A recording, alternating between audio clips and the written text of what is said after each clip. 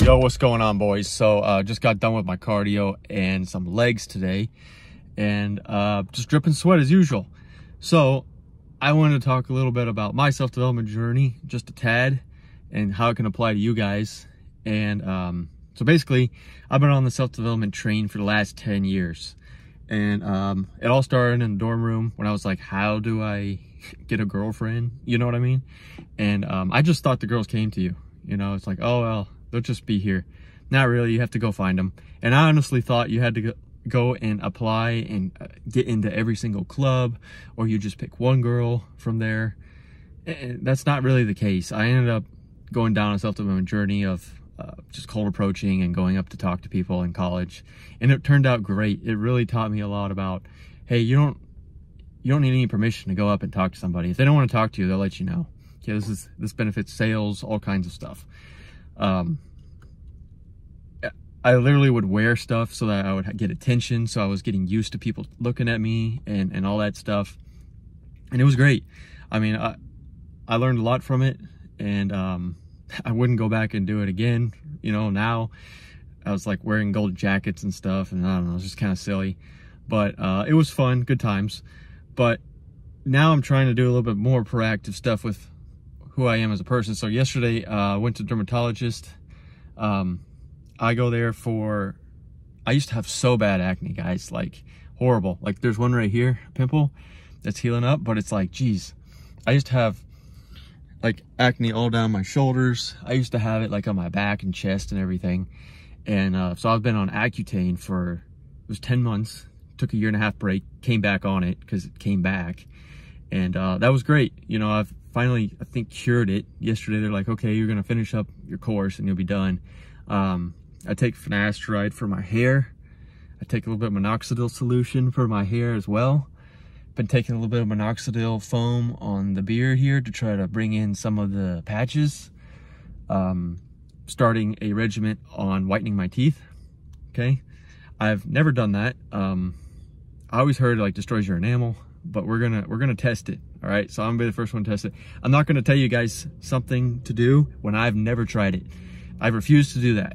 Okay, so if I'm telling you fitness advice or whatnot, I'm not going to tell you something I haven't done, tried, or what is true. That's why I'm getting this training certification, so I can know the truth once and for all, because everybody on YouTube and online contradicts themselves. You know, and that's not acceptable in my book, okay? And that's not acceptable for me to tell you guys what to do, and I don't even know what I'm talking about. So, there it is. So, I wore braces as a kid. Have a permanent bottom retainer, and I wear a night guard at top, so I don't grind my teeth at night. Do I grind? I don't know, probably. There was some evidence, I guess, but now it looks like, because they do their 3D modeling, that it doesn't happen. So look into that. If your teeth are crooked, I recommend either Invisalign or go get some braces or something. Okay, I was on braces for 1.5 years when I was in like 6th grade. And it honestly wasn't that bad. You know, if you can get it out of the way, it'd be great. One side effect they don't tell you about is thin gums. Now, not everybody has thin gums, but it can create thin gums. And it was very frustrating because, like, I had some, like, thin gums on the bottom. And they're like, oh, well, that could be a cause of braces. Great, you know, because you're pulling your teeth apart. But the good news about having your teeth all like that is you're more attractive, okay? You're able to floss in between your teeth and reduces the risk of periodontal disease, which in turn keeps your heart healthy. And I'm telling you right now, all the systems for your body all work together, okay? If your nervous system isn't functioning, there's gonna be a lot wrong with you. And it's gonna affect other systems. So you need to keep your body in tip-top shape, okay? And it starts with your teeth, believe it or not, because if you get a tooth infection, that can affect your heart, which then affects respiratory, the cardiovascular system. You get like disease, and it's just bad. You know what I mean? So prioritize your health. I go to the dentist every 3 months. There's a x-ray like every 6 months, and then I just do I pay for an extra cleaning or whatever. Totally worth it. You know what I mean? So try to up your lives a little bit. If you're wondering why, like, you can't even get girls, for example, that could be a cause. Get in shape, get your teeth looking good. Get your hair on point, find what works for you, and have fun with it. So that's kind of the journey I'm on right now. We're starting day one on the teeth whitening today. And they're not bad, but you know, I was talking to the dentist and they're like, oh, well, you don't want to have too white because, you know, the tooth is naturally like a yellow color because of the enamel, which is fine. But what you really want to do is have the whiteness if you can. They say it's actually not that bad. So it's like I have the contradictory information once again. But I found out that actually whitening your teeth isn't that bad. And as long as you don't do it like all the time, okay, like once a year type thing.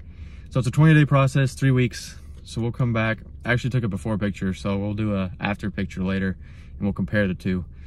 But yeah, if you like what my teeth end up being, then consider doing it and go from there. You can also put minoxidil on your eyebrows if you want. I used to do that a little bit. I might do it again, but yeah, we'll go from there. Anyway, that's all I have for this video. I actually didn't really have a topic. So I was just talking about what's going on in my life right now and what I'm trying to improve, what you should be improving. And not just to get a girl, but because you're gonna feel on top of the world. You're gonna feel that you actually are accomplishing things, because that's the best feeling in the world, bro. As a guy, we want to be accomplishing, creating goals, missions, and actually winning on our goals. Writing things down every day. Keep yourself busy. An idle mind is the devil's playground, okay? You guys wonder why some things don't work out the way you want to, or, you know, too many video games. How many times have you guys like just taken a day off, right? You just took a day off to watch videos, play video games. I feel like trash at the end of the day. I'm like, what happened? Why am I more tired than when I'm actually busy? It's because you took a back seat for the day. And unless you're like really sick, I wouldn't recommend ever doing that, because it starts to train your brain. Oh, I can take this day off. I can take that day. I don't need to go to the gym. I don't need to push for my goals, and it's okay. And eventually that builds up over time. And if you don't have anybody pushing you, bro, it's not gonna work out for you. So here I am to push you, to kick you, to kick you in the butt, and let's go. You know what I mean? Let's move it. So get busy in a world full of fakeness and deception. Keep dominating your realities, bro.